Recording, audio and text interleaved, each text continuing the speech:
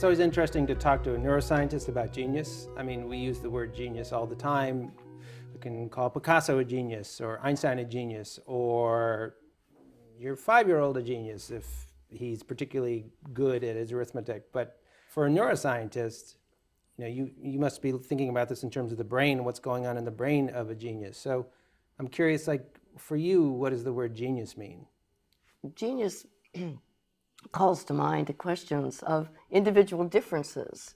As a neuroscientist, we always think of the brain as being the source of our characteristics, our personality, our talents. Mm-hmm. And genius is on the scale of talents.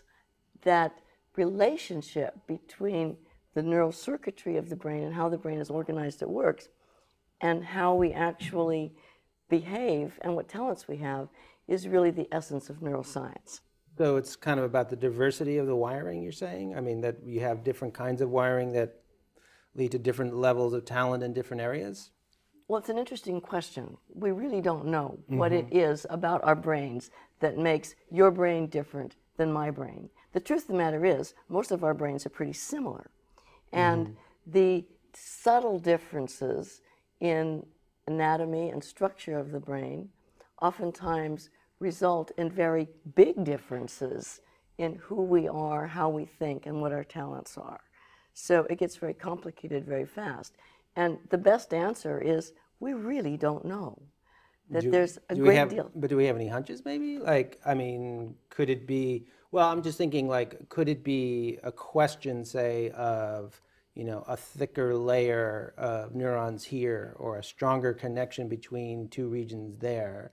I mean, do we have a sense of what might be underlying these sort of extreme cases? What we should be even looking for?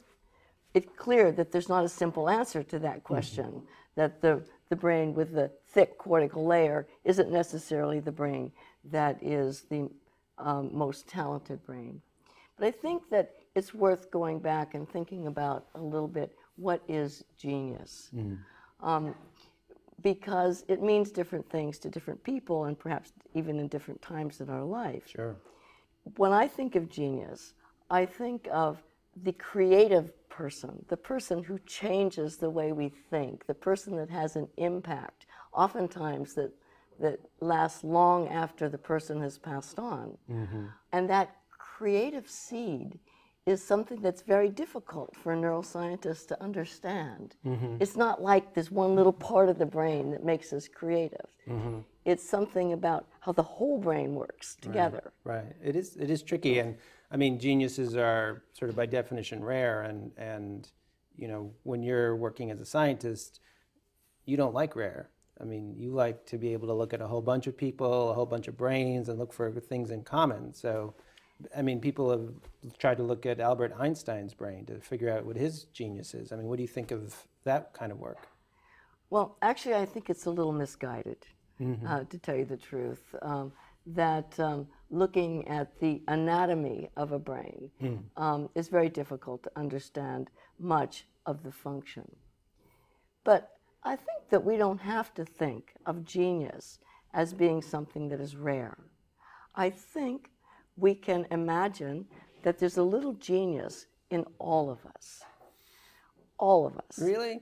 Yes, we're all creative. You, for example, you're one of the most creative science writers that there is. Well, but I'm not going to thank you, but I'm not going to solve Fermat's last theorem. I'm not going to paint Guernica. There are lots of things that I'm definitely not going to do, and I'm definitely not going to be called a genius. Well, I'm not so sure that the quality of genius isn't necessarily a continuum, a continuum of creativity, a continuum of Yankee ingenuity. I think all of us as humans are sort of endowed with the need to make things better, to invent things, to go beyond the borders. We're all pioneers. We're all fascinated with the frontier. I mean, why do we think we need to go to the moon or to Mars? It's because we're human and we want to know what's on the other side.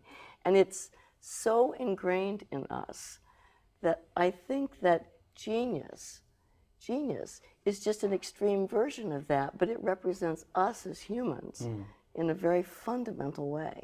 So in a way, it might be actually more interesting to compare all of us as a species to other species and look at how our brains are working or how they're different and what the things that we can do with our brains compared to chimpanzees or gorillas or crows or what have you. Yeah, actually, I think that that's a very logical extension of what I've just said, that it's very unique among species on the planet to be as creative as we are. Mm-hmm. It's really the essence, I think, of who we are as humans.